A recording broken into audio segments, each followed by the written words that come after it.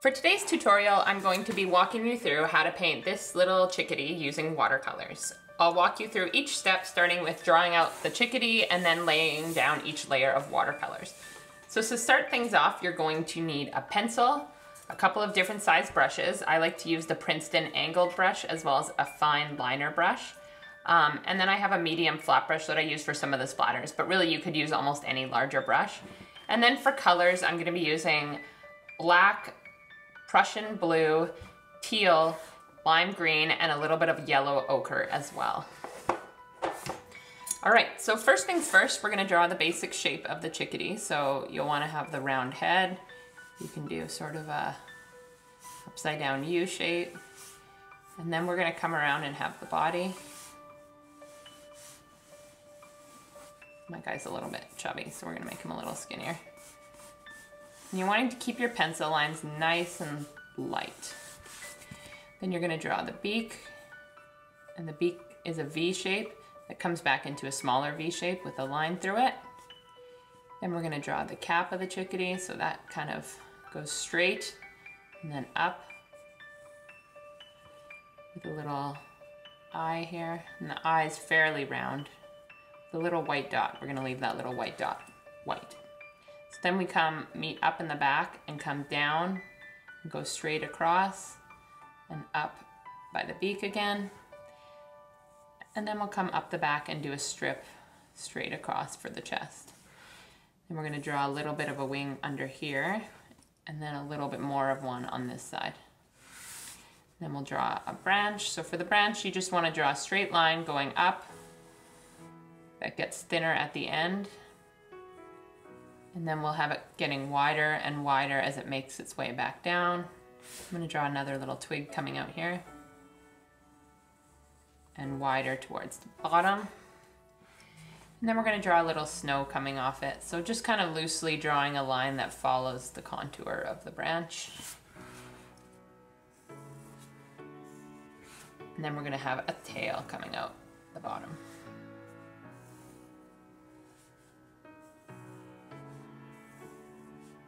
Draw some lines on the tail. We're keeping this drawing nice and simple. And so that's pretty much it for the drawing. So with watercolors, it's always important to work from lighter to darker. So on this painting, we're gonna start with the background and then move our way through the tummy, cheek, and tail.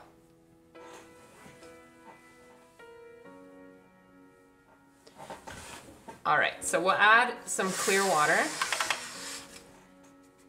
We'll make our way around the paper, just adding clear water at random. You don't need to be too careful with this. You don't want it to be uniform. You want it to be kind of like a blob on the page. And you want to make sure you follow the perimeter of the chickadee. So you're not going into the chickadee itself, but staying around it. So if I'm moving too fast, feel free to pause it and catch up.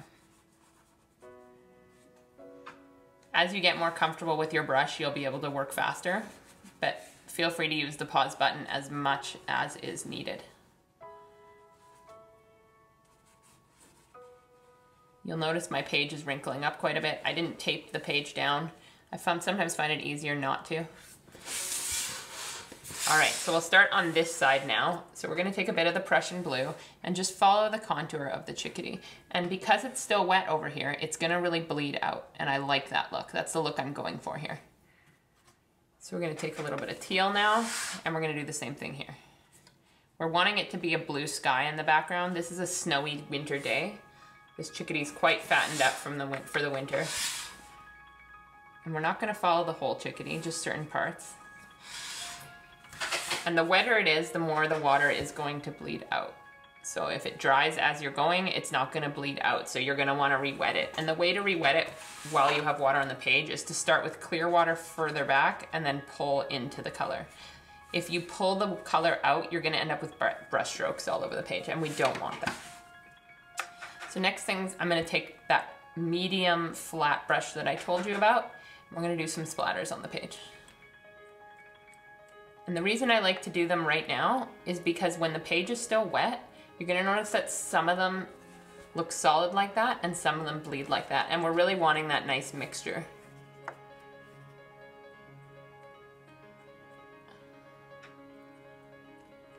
So I'm adding quite a few for now. And we're gonna add more as it dries, but that's a good start. So next we're gonna move into the tummy. And the reason I wanna do the tummy relatively quickly is because I want some of this color in the background to actually bleed into the stomach. That's part of the charm of loose watercolor that I like. I like when the colors sort of bleed together. So we're filling in the whole stomach. And like I said, if you touch some wet of the background, it's gonna bleed right in, and that's what I want. Now, if you leave some spots white, either by accident or on purpose, that can look really nice as well. So I'm gonna add a little bit of blue right here.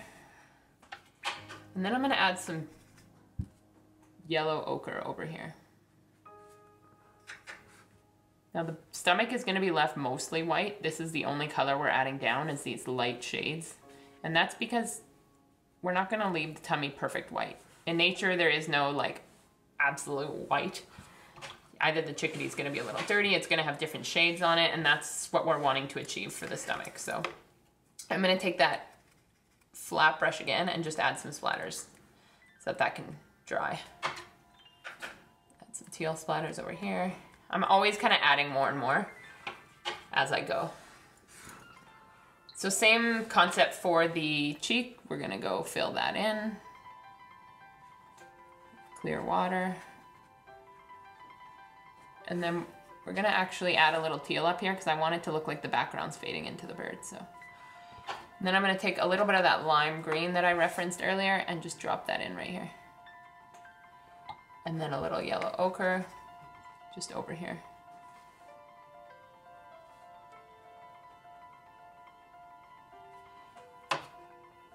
And then lastly, we're gonna do the tail. So the tail, you can just fill it all right in. Don't worry about leaving any spaces. We'll just fill it completely in.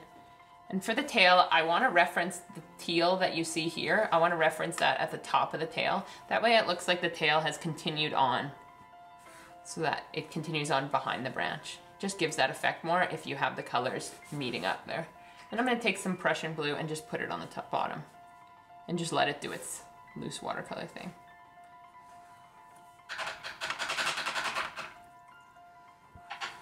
All right, so now that we've done all of that, we're gonna let it dry, and I'm gonna speed up the process using a blow dryer.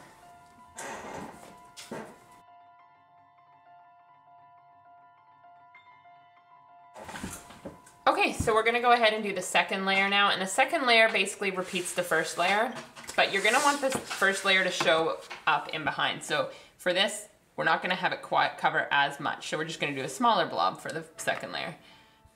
And then we're gonna have the same concept. So you come in by the chickadee, except this time I want some of that blue to drip off the page. So we're gonna add a little more water this time and then lift up the page.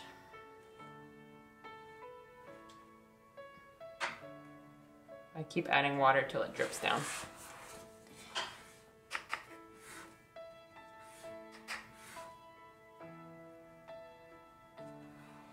I'm gonna add another one over here. And this one I'll do dark blue as well.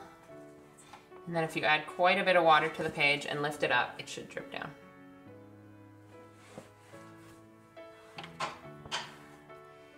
Maybe I'll add one on the tail as well. So I'm gonna do a little bit here, a little bit of water, and then I'll lift up the page.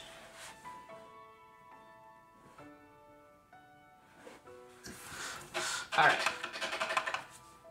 just a few fun little drips. Now we're gonna do the belly again, except this time we're not gonna fill it completely. We're just gonna do a little bit and then just darken it a little.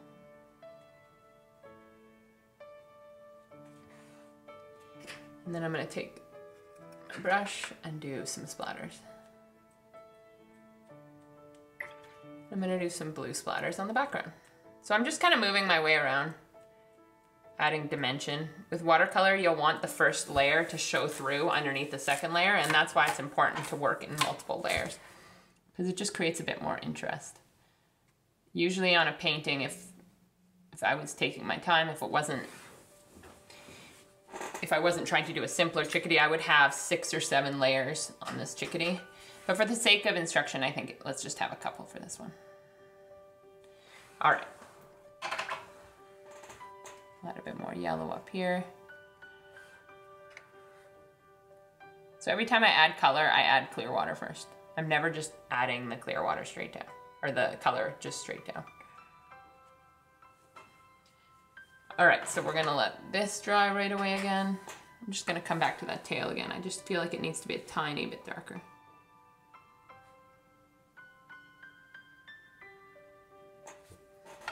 So I'll blow dry this before we move into the black, because if we do the black right away, all of this yellow, it'll pull the black into it and it'll become quite muddied. So we'll blow dry it in between.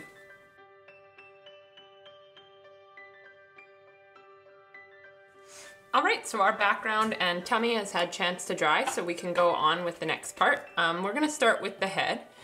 So for the head, we're gonna be doing a black cap chickadee, so that means that the head's gonna be black, but we're not wanting it to be a true black. We're gonna do a mix of blues and purples to make up the black. And we'll use some black as well to get it really dark, but I want some of those blues to show through underneath. So first things first, just like every other part, we're gonna do the clear water first. And then we're gonna start dropping in some blue, just like that. And we're gonna let that dry for a little bit and move on to the next part. This is the little strip that goes along the chest.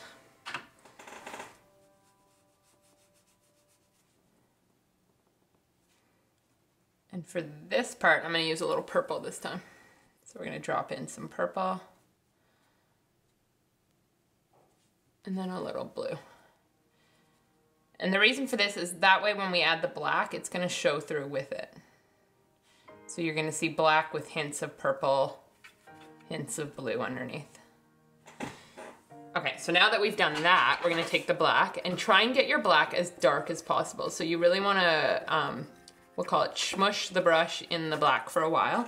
And then we're gonna follow the perimeter of the head. So we're gonna put black up here. And we're gonna wanna have some slight feathers. So using the tip of your brush or a small brush, you're just gonna wanna go like this and add a few little plucky hairs, because this is a very poofy winter chickadee. So we're gonna have just a few feathers that kind of go up on the head. It's just kind of a cute look for this little guy. Then we're gonna come around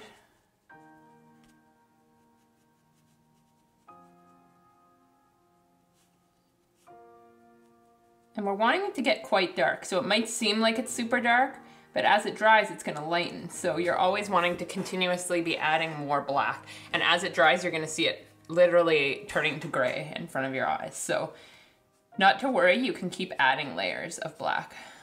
And so I'm using my brush to add a few little feathers, so it's not a perfect line. And I find this is the layer that really helps the little chickadee kind of come to life. Adding that black. So then we're gonna come around with the black and we're gonna do this little wing here so just adding varied pressure, we're gonna come around.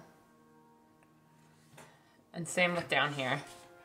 Come around and add that little wing here. Wraps up. And then we can do a little bit on the beak as well. So for the beak, we're gonna come around and add the top of the beak. And then for the bottom of the beak, we don't actually want to connect them. We're gonna leave a little thin white line between them.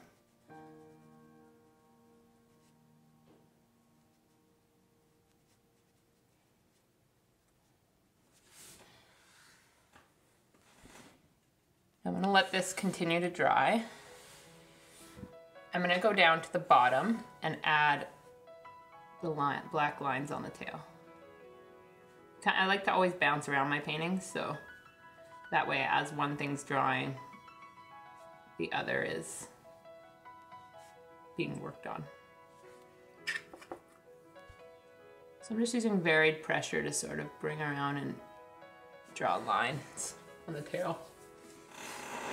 So this is really setting up and drying nicely, but I'm gonna wanna darken it a bit more because as I said, as it dries, it just continuously gets lighter. So I'm just gonna add a little more blue here, a little blue here, because it's still nice and wet. So this is a good time to add some more. And then I'll use a little purple over here.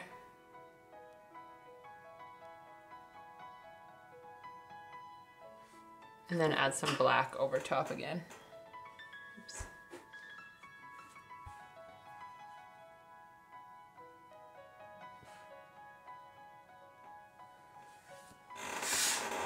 Actually, I want to draw a little feathers, a little bit of feathering back here.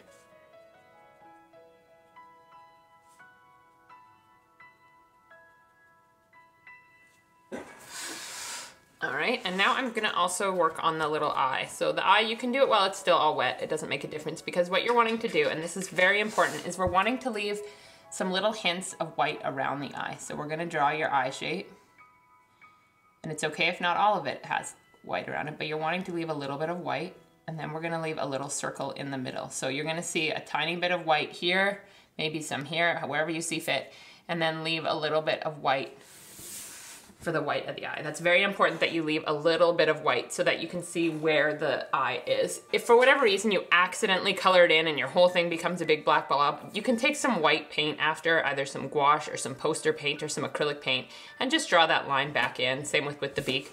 Just because I know sometimes when you're starting out, you don't have quite that control that you often do as you get more used to working with watercolors. So if you fill that in, it's not a big deal at all. All right, so now that we've done that, just darkening a few of those lines again, just because, like I said, they lighten. Sound like a broken record. Black just keeps getting lighter. So now we're gonna work on the snow on the branch. So for the snow, I'm gonna want a bunch of the snow to drip, and I'll show you how I do that. So just like everything else, we're gonna fill in all the snow. So we're just gonna put clear water along it. Doesn't have to be perfect. If you leave some white spots, that's okay. And then I'm gonna take some blue and just kind of drop it in here and there on the branch. Just drop it in. And what we're gonna do is we're gonna add some little pools of water, say right here, and then I'm gonna direct the water where to go. So I'm telling it where to go, and then I'm gonna put a bunch of water there and lift the page up. So I'm gonna do the same thing here. Bunch of water, tell it where to go, and then lift the page up.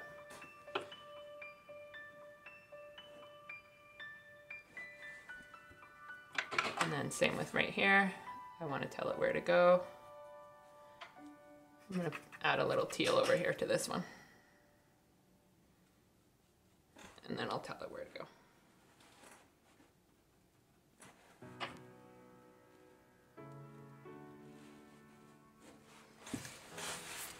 All right, so I think that's quite a lot. I actually noticed it's a little too balanced here, so I'm gonna add another little drop. I don't like when my drips are too balanced. It bothers me, so I'm gonna add another one right here.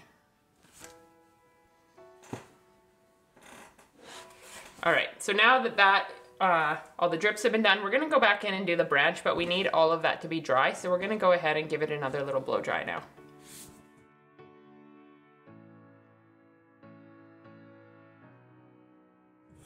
All right, so now that this branch has dried, we can go back in and add the gray and black. So we're gonna go over some of the blue. And we're gonna be careful not to go over the drip. I want some of those drips to show through. So if I went black straight over them, you wouldn't see them through, so that's no good. So we're gonna stop right here and just add a bit of like a bark texture. So just using the tip of the brush, I'm going to, and then I'm gonna come through and keep going. So I'm just taking black, not even adding water first, and just adding a little definition.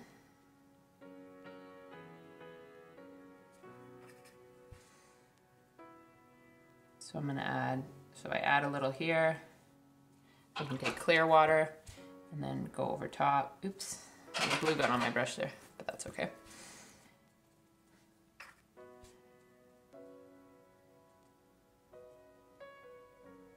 So we're just going through, and with varying shades of black, we're going over top.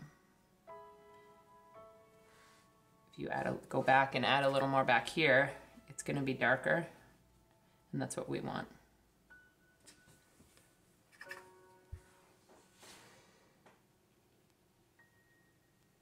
So I'm gonna outline this, and then I'll show you what I'm gonna do. Outline it in black, and then I'm gonna take some clear water and actually fill some of it in. I'm gonna take some dark gray, and that'll get you that real variation you see. It's just a little trick for when you're starting out.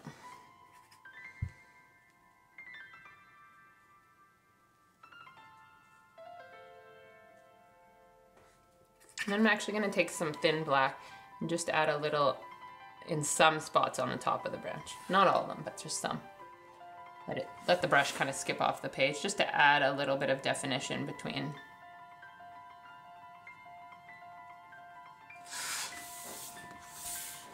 Right, and then I want to come back and darken that eye again. So I'm going to take a really fine brush this time around, and I'm going to draw the eye, being careful to leave that little white spot. And then I actually want to darken up the head a little bit again. So just following the same pattern as before, but this time I'm just laying the black straight down and adding a little blue inside it. So I'm just always darkening it. The beak got pretty dark this time, so I'm not going to redarken that. And I'm going to use a little purple here, because if you build the blues and purples, it'll come out quite dark, almost like black. But you'll notice it's not quite black. That can be nice. So we're just darkening those areas again. And then I'm going to add a few more splatters now. So we're almost at the end of this painting.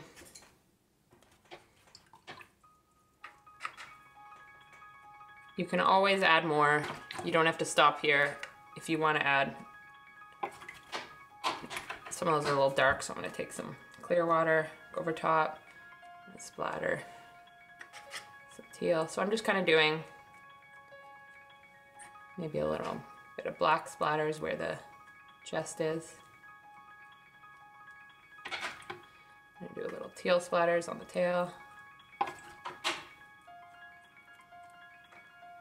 Some snow.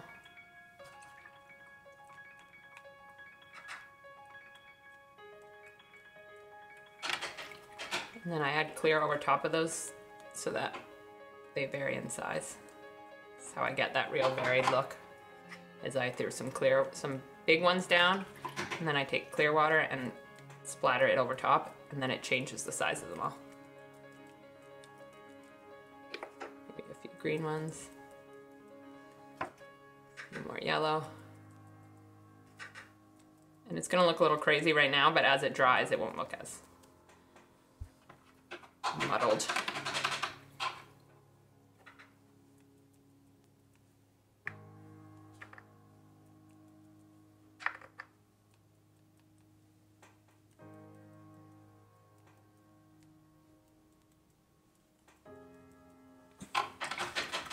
All right, so we're gonna let that dry now. Actually, I'm just noticing some of these are a little too big, or too dark, sorry. I don't want them to draw too much of the attention away from the head. All right, so I'm gonna let this dry now. I'm gonna go ahead and sign it too.